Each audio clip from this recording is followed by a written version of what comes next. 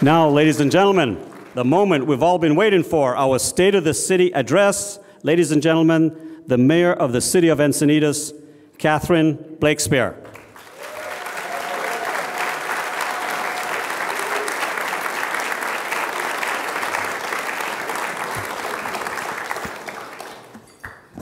Well, good evening, everybody. Who is excited to be here? I am excited to be here. I'm so thrilled to be here, actually, because it's cool and we're by the coast and we're not all inside of our own homes sweating. And it's a beautiful location, and we're here at the Alila Morea. We're so grateful to be here. So I'm thrilled that so many of you could join us. This is a lot of people, and I'm just really grateful that you're here. So thank you for coming to tonight's State of the City. So the theme for tonight is poised and ready. And what I mean by that is that we are poised for the future and ready to lead here in the city of Encinitas. So I believe that our city has been and will continue to take bold action to address the problems that confront us. So Encinitas is ready to lead on the challenges that confront every city: homelessness and mental illness, adapting to climate change, wildfire, drought, lack of housing affordability, aging infrastructure. The list could really go on and on. But all of our progress is done here in concert with our residents, our community, and our partners. And one really important partner that continues to help position Encinitas for the future is the Chamber of Commerce, our wonderful host for this evening. So I want to thank Sherry Yardley, the Chamber CEO, for continued support, and all the board members. Thank you so much to the Chamber.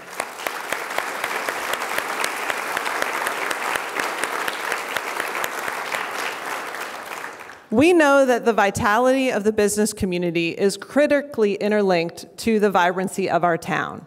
So I sincerely thank all of you who are running small businesses in this city, and the 3 Main Street associations as well, who are representing the businesses, for everything you do to make Encinitas vital. I would also like to recognize that we are on Kumeyaay land here as we stand here in Encinitas today. I know we have a member of the Rincon tribe here. I'm really grateful that Tishmal was able to make it. And I want to recognize all the descendants of First Peoples who are here this evening. So thank you so much for coming. I also want to, thank you.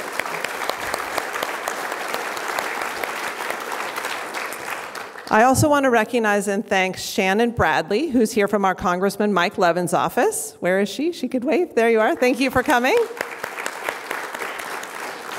And we have Sulima Balderas, who's from our Assembly Member Tasha Berner Horvath's office.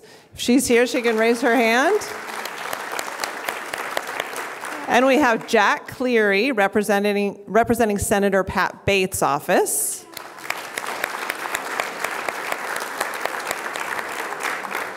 And we have an esteemed former Encinitas mayor, Teresa Arballo Barth, right here in the back. Hello, in the middle. Thank you for coming, Teresa. We also have a number of school board candidates, and I'm not going to mention you by name, but I really want to thank you, all the elected officials from water boards and school boards who are here tonight. So thank you for coming.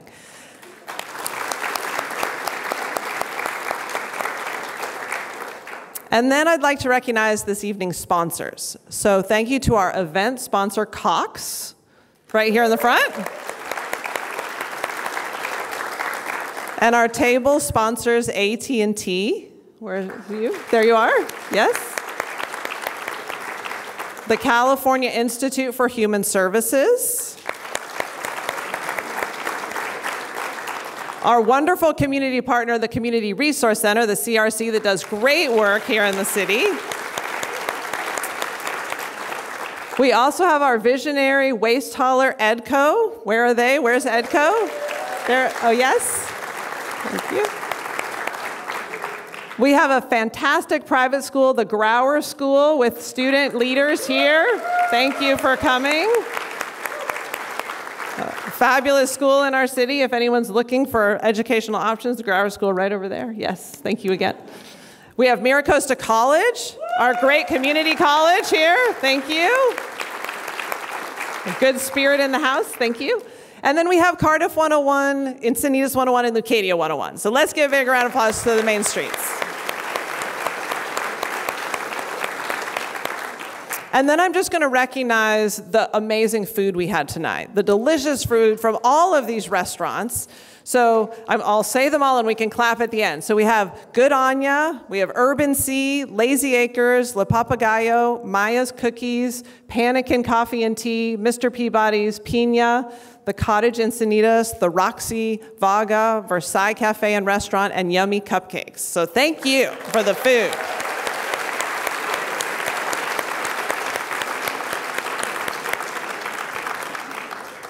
And then the biggest thank you to the Alila Maria for hosting us. We love being here for the State of the City.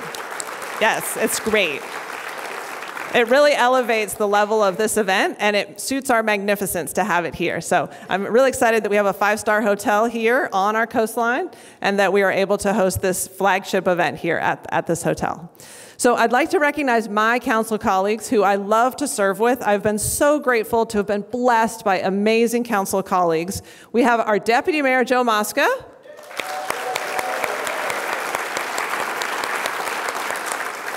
We have our council member, Kelly Hinsey, who just had a baby under a month ago, her new baby, Lakey. We would like to welcome her to the family, so they are not here tonight, but we'll say thank you to Kelly anyway.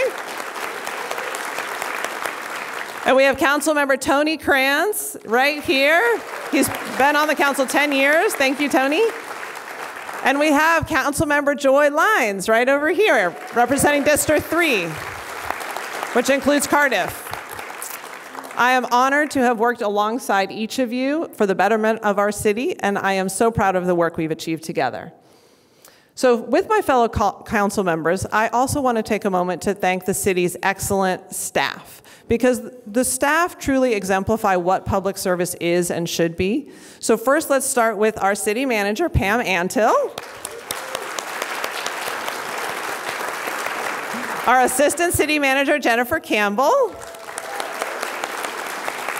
Our fire chief, Mike Stein, sitting right there. Thank you, Mike. We have our sheriff's captain for Encinitas, Captain Dustin Lopez. And we have the many heads of departments who were able to be with us tonight. So thank you to all the heads of departments that are running great teams in the city of Encinitas.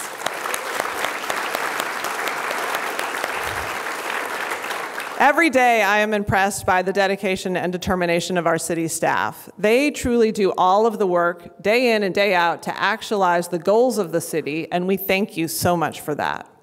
And so now I would like to recognize and express my gratitude for my wonderful family who joins me here tonight and has attended every one of my 6 State of the City addresses. So I am eternally grateful for the pride and support of my husband, Jeremy Blakespeare, and my, stand up, honey, and my 2 kids, our 2 kids, Ava and Oliver Blakespeare. I'm also very blessed to have both of my parents here tonight, my dad, John Blake, and my mother, Tricia Smith. And I have my sister in town from Portland, Victoria Blake, and her daughter, Arrow. And I have my Aunt Rosemary Kimball and my Uncle Raymond Elstead as well. Stand up and wave.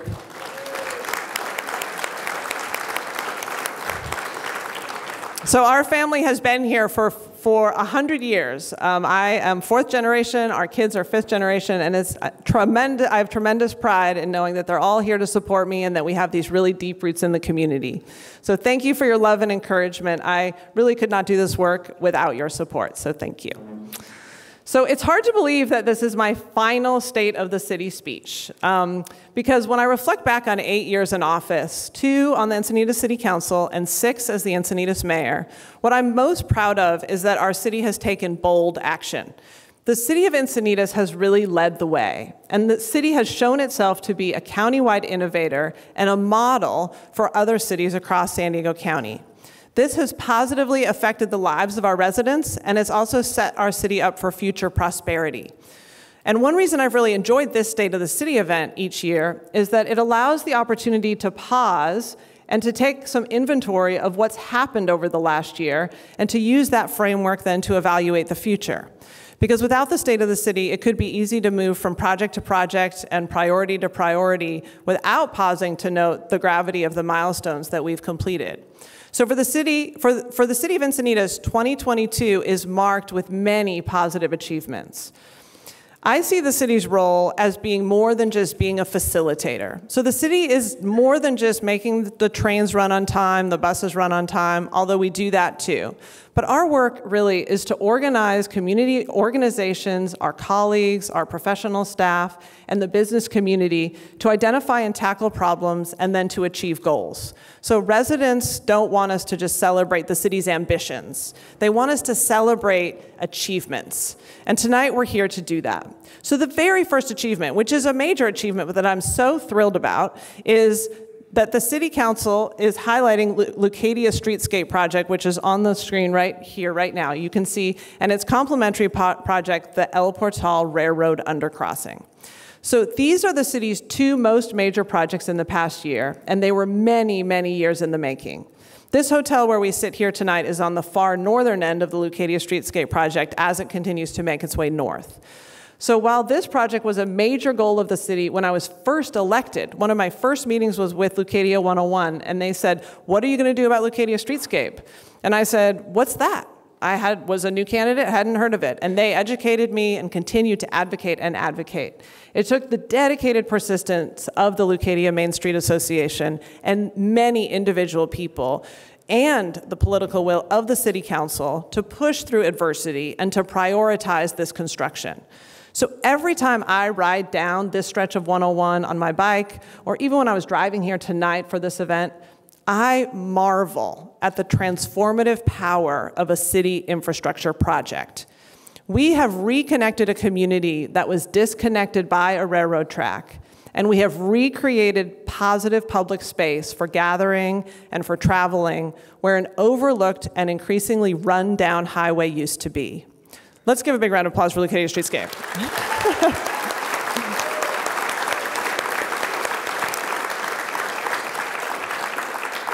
And just recently, we cut the ribbon. You can see the photo here. These were two distinct projects, the El Portal Undercross and Leucadia Streetscape, but they were orchestrated together to minimize impacts to the community during construction. So now residents, guests, and businesses have the benefit of this easy east to west travel under the El Portal crossing that's shown right here, as well as 21 net new parking spaces and 33 new bike racks and additional trees in our urban canopy. So we have created spaces for casual gathering with new benches and tables and seats, and all of this was crafted from the reclaimed wood from the eucalyptus trees that had unfortunately grown diseased and they had to be removed from the project area. But this is truly a transformative project. And we have the community advocacy, the political leadership, the technical know-how from the city staff and SANDAG, and a state grant to thank for this project.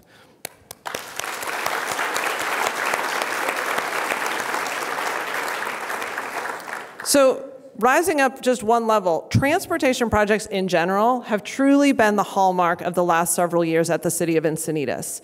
And these projects, ultimately, what are they really about? They're really about people. They're transportation projects, but they're really about people because they are about creating and recreating a built environment where people of all ages and abilities can be outside, can get where they need to go to live their lives, can recreate, can travel to work, can take their kids to school, visit our beautiful beaches, and to travel with as little stress as possible, whether that's outside or in a car. And with new trails like this coastal rail trail that we opened a few years ago in Cardiff, or the trail that we just opened in Alevenheim last week, and with our new roundabouts and railroad crossings, we are continually reinvesting in the creation of the city's infrastructure. As we plan for more railroad crossings toward La Costa Avenue, which is right here where we are, and the northern section of this coastal rail trail gets designed and built, I'm appreciative of how much progress we've made, but then also how much there still is to do. There's always so much more to do. So one other transportation project, this is really a once-in-a-generation scale project that was completed in Encinitas last year. And this was not actually built by the city. It was built by the state agency of Caltrans and the county's transportation agency of SANDAG, where I'm privileged to serve as the chair of its board of directors.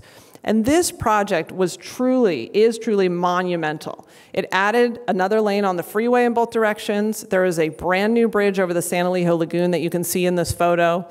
There are bike lane underpasses of the freeway at Santa Fe Drive and Encinitas Boulevard. There was a full ecologic lagoon restoration project and new biking and walking paths that connect Solana Beach to two parts of Cardiff, to Manchester and also to Birmingham. This is truly a stunning and monumental project, and it's worth recognizing. If you haven't been there to see this bridge, to travel across the lagoon underneath this bridge, I highly recommend that you get out there on bike or walk it the very next chance you get. Because projects this big and transformative, they just don't happen in any city very frequently, and they definitely don't happen in Encinitas very frequently. So it's worth recognizing this was a huge investment, and we were so lucky to get it. So before I move off of transportation projects, I want to note how excited I am about City Hall's first electric vehicle charging station that's open to the public. So with the state's very ambitious decision to limit the yearly sale of new gas-powered cars to fight climate change, we know that there will be a huge demand for e-charging of cars. I see the city as being prescient in us setting aside space at our City Hall parking lot to be part of the solution. In order to move off of our dependency on oil, we need more charging stations to power our electric vehicles. In the spring, we adopted an electric vehicle charging station master plan. This is the city's first, and it's to help encourage ownership of electric vehicles by Encinitas residents. This is a complement to the policy that we approved in 2019 that required new development, both commercial and residential, to include capacity for charging station installations. This is a proactive approach that is really the best way to promote environmentally responsible choices. So it makes it easy for the community to make those choices. We want to peel back the hurdles and the inconveniences so it's easier for people to make sustainable choices and to adopt those long-term shifts in habits. One legacy project that I'm totally thrilled by and want to highlight next is that the City Council this year dedicated the funds to tackle the rehabilitation of the former Pacific View Elementary School.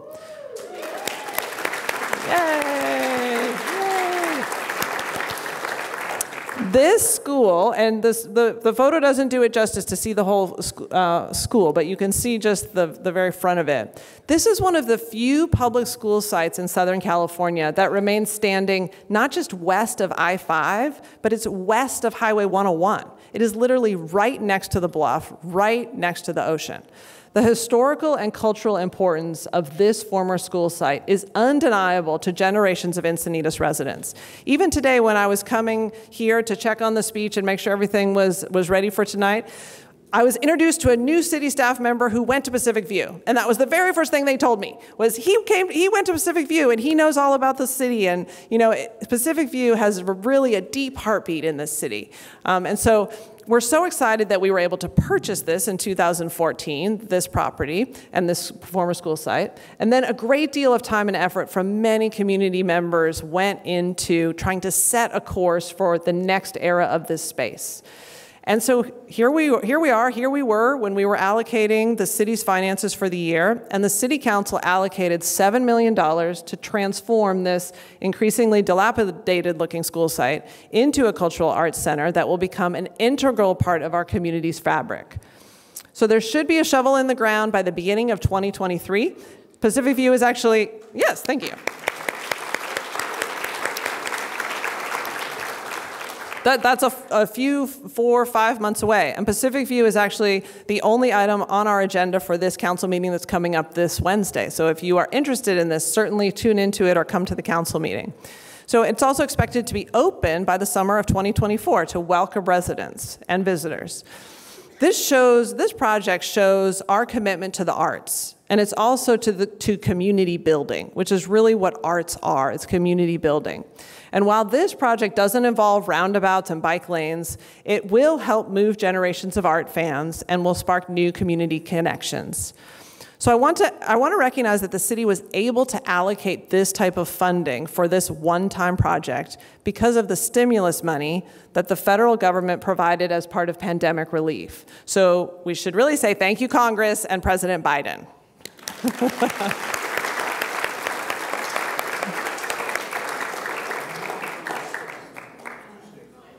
Oh, okay. Good thing. Councilmember Kranz is reminding me that the Pacific View meeting is on the 6th of September, Tuesday, not Wednesday. So mark your calendars for a special meeting on Tuesday about Pacific View. Thank you.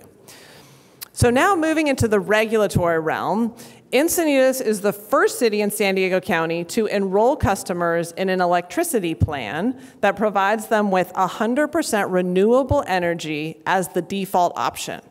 So our new energy provider is San Diego Community Power, and it is chaired by our very own Deputy Mayor Joe Mosca right here.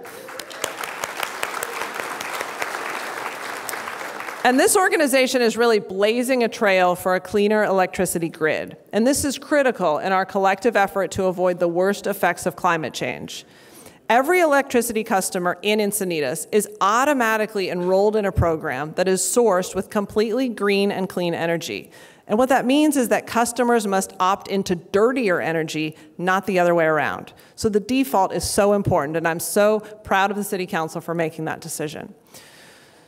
Next, I want to highlight the support of this is our safe parking program. So supporting our neighbors who are unhoused is another area where we are leading with the continuation of our safe parking program. A couple of years ago, the City Council determined that it was time for us to take more action to assist our unsheltered neighbors. And thanks to the social services that are provided by Jewish Family Service, we have created a place where individuals and families, many of whom are experiencing homelessness for the first time, can safely spend the night in their car while they begin bridging their way back into permanent housing with the support of the social workers that come to them at the parking lot. So in June, the City Council approved a 3-year extension of the program at its new location in the parking lot of the Encinitas Community and Senior Center. This extension and the more permanent site selection proves that Encinitas is committed to helping people. And we are so grateful to the Leech Tag Foundation for stepping forward to host this site at the inception of the program. I truly believe that it was their decision to host it initially that laid the groundwork for our decision to say yes to hosting it at our city site. The program's data has shown a clear positive track record of helping people while having no negative community effect. The willingness to govern from a commitment to compassion is part of the soul of this city, and I'm very proud of our safe parking program. Thank you. Thank you.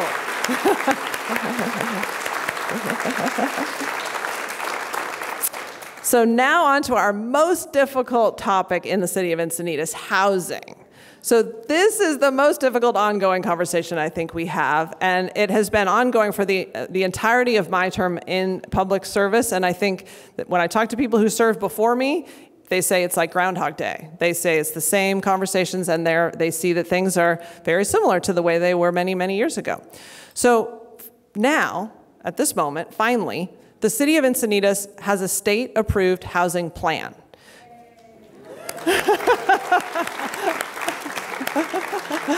That's the first step. So we have prudently resolved years of housing-related lawsuits and what felt like an ongoing regulatory purgatory with the state.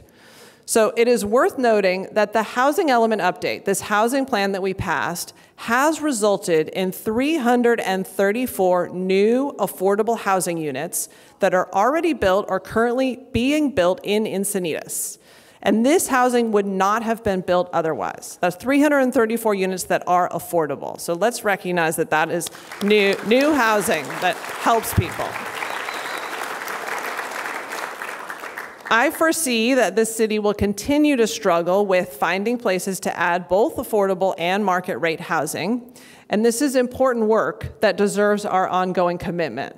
So sometimes we talk passionately about inclusion and sustainability and diversity, but these concepts, they are all implicated in our collective decision-making about whether to provide more homes, especially homes that are affordable for people who earn less than $150,000 a year. So before my time in elected office, the El Camino Real corridor had been the focus of some planning efforts that became bogged down in controversy, similar to the housing controversies that I described before, basically the same controversies. And so when it came time for us to move forward with creating an El Camino Real specific plan this year, we decided to work very hard at the outset to involve as many community voices as possible. So we are seeking to revitalize and reinvest in this critical corridor of our city.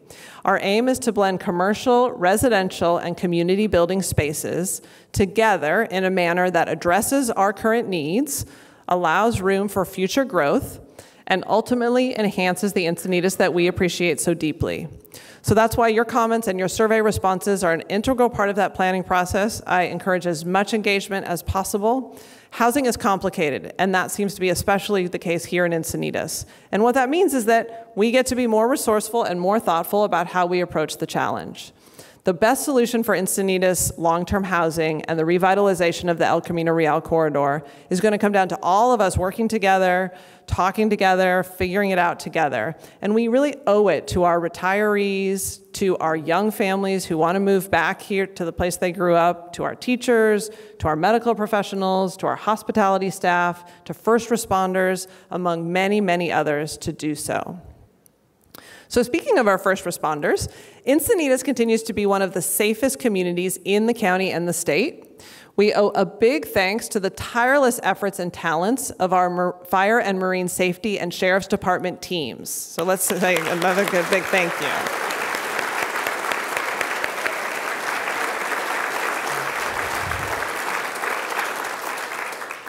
In March, SafeWise ranked Encinitas as one of the 30 safest cities in the state of California. Our Encinitas Fire Department responded to 4,699 incidents, and it took our crews an average of just 6 minutes and 36 seconds to arrive at the scene of an incident from the time a 911 call was placed.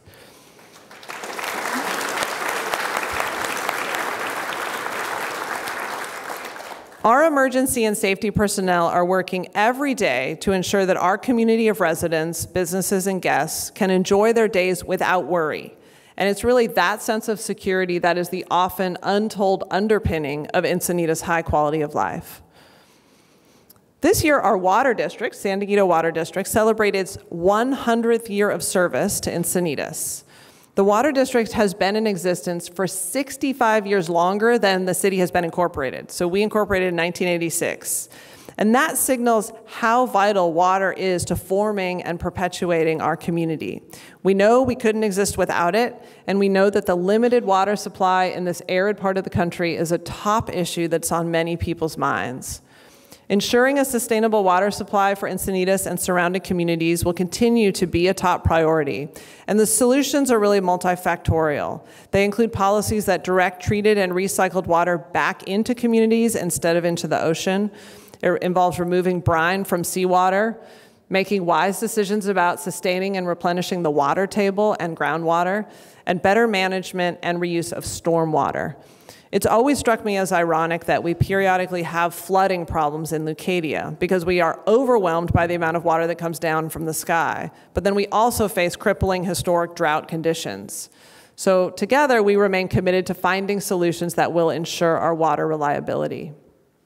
So speaking of water and that big body of water that we are so blessed to live alongside, as a beach community, environmental stewardship is everyone's top consideration when making decisions about Encinitas. We know that our coastline is our community's treasure, and it's up to us to keep it that way.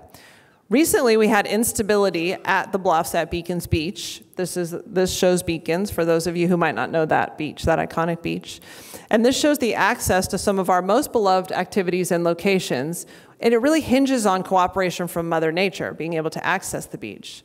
Environmental engineers from the city and from Scripps Institute of Oceanography are continuing to monitor any seismic movement of the bluffs to ensure the safety of beachgoers and homes in the area. I know we're all happy that access to Beacons Beach down this beloved seaside trail has been restored after it was deemed safe again by experts. And one final topic of importance is the management of our waste stream.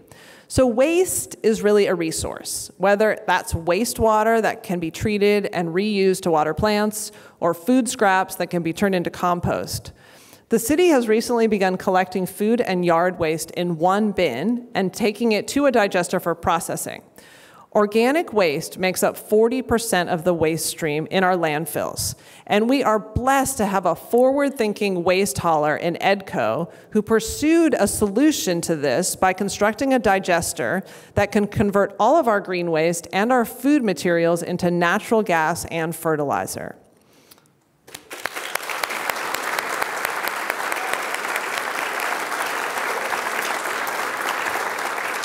EDCO is a family-owned company, and they've been our waste hauler the entire time I've been in office, and I'm very grateful that we have them. You know, you may read news articles about trash piling up on the streets of other cities, and that obviously would be a very unfortunate circumstance. So I'm happy that we don't have those problems here, and also that EDCO invested in this digester so many years ago, going through the permitting so we could be where we are today with green waste. This year, we also took the Environmental Commission's recommendation to ban helium balloons, which foul our waterways and our backcountry when they ultimately fall down from the sky.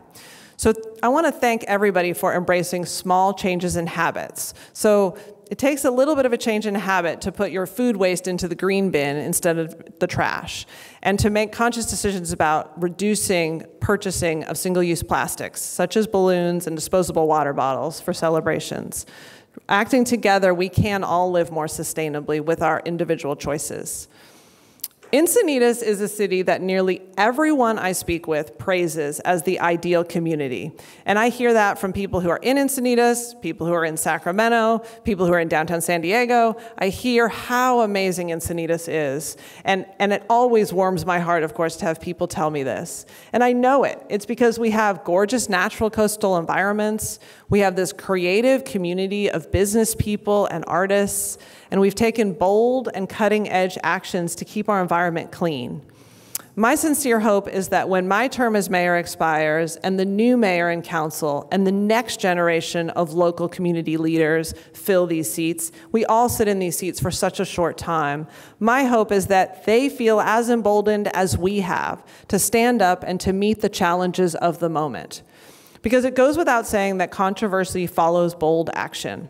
But when you see the problems that get fixed and you see people's lives improved, the pain of living through that controversy is worth it. And there's always so much more to do. My fervent hope is that the forward momentum that we have created together as proud Encinitans continues to build as a result of our fearless actions and our hard-earned and well fought for reputation as a city that is poised for the future and remains ready to lead. So this opportunity to shape our community with input from you has been a true honor. I appreciate deeply the trust that you have placed in me to protect and advance our Encinitas, and I thank you for joining me tonight, for joining the Chamber of Commerce and the City of Encinitas, and I hope you have a great rest of your evening.